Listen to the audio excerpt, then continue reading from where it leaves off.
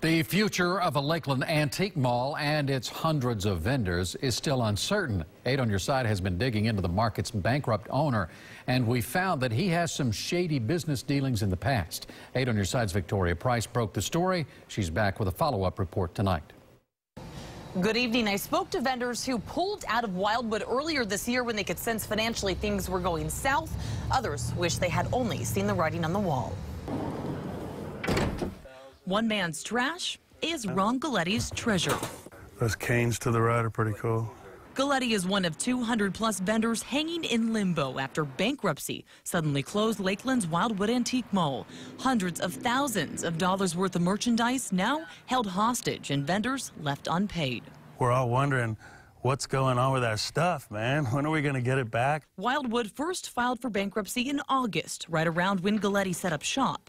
Some vendors left because they weren't getting paid. Galetti chose to stay. I heard the rumors and a lot of people on the street saying, oh, I'm out of there, I won't come back, you know, that kind of stuff. But for me, I was selling and it was all good. But there's more than just rumors. We found records in Broward County that show Wildwood's registered owner, Manny Pesco, pleaded guilty to theft, embezzlement, and tax violations in the 70s. In 2014, another one of Pesco's ventures was disciplined by the State Board of Auctioneers for failing to pay people or give them their property in a timely manner. Check this out.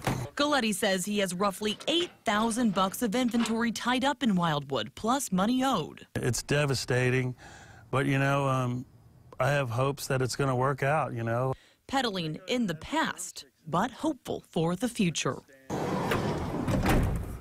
I called an attorney for Manny Pesco, the now bankrupt owner of Wildwood. He refused to comment. Reporting in Lakeland, Victoria Price, 8 on Your Side.